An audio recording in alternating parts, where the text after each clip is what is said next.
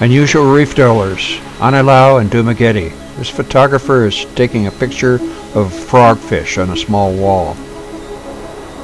And here's the frogfish.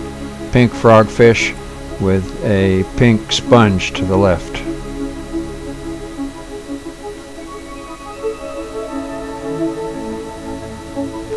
These are ambon shrimp, about a ½ inch long, very tiny.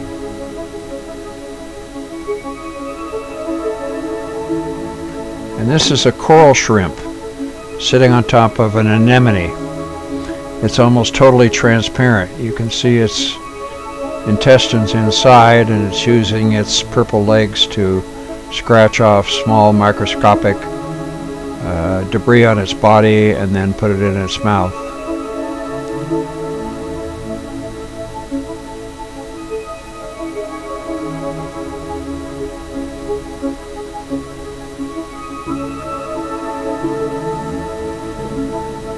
Look on the far right, you see a claw of another shrimp. That shrimp is totally transparent, and here it is. You can barely even make it out. Its body is totally transparent.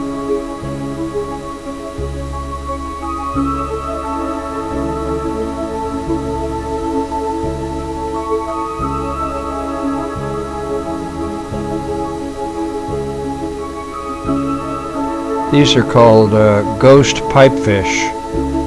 It's hovering on the sand right outside of the arms of a crinoid. Here's a closer image of it. The head is on the right, the mouth is on the bottom right, and the tail is on the top left. And now it's going to be gathered in by the arm of the crinoid.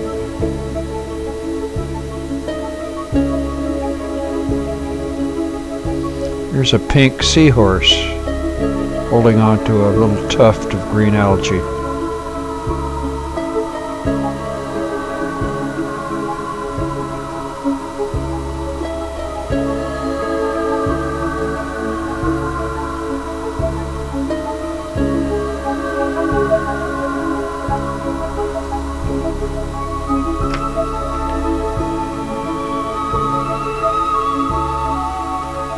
This is called a short dragonfish.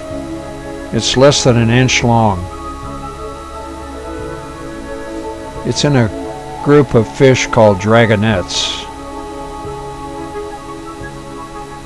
This is also called a sea moth. Beautiful pectoral fins. Very tiny.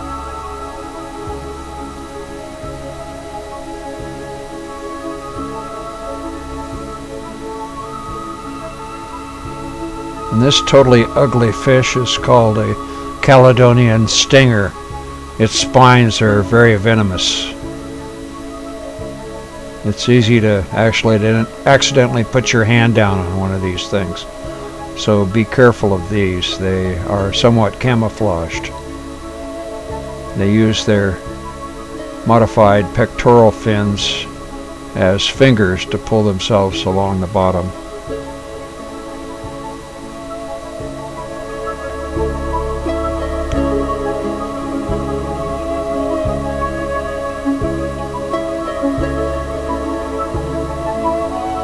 This is a leaf fish. It also has venomous spines on it. Very good job of being camouflaged.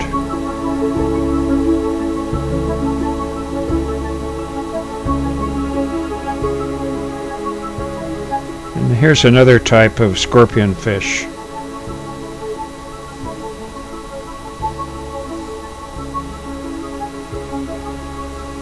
The eye on the top left, and fleshy extensions coming off of its cheek and underneath its lower part of its mouth.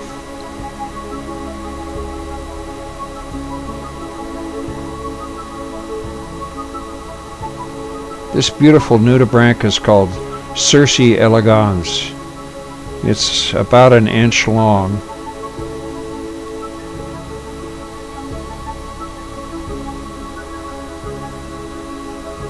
Look at the transparent pink colors and the powder blue spots. The mouth is at the bottom. Top center is a pulsing heart. And that's it.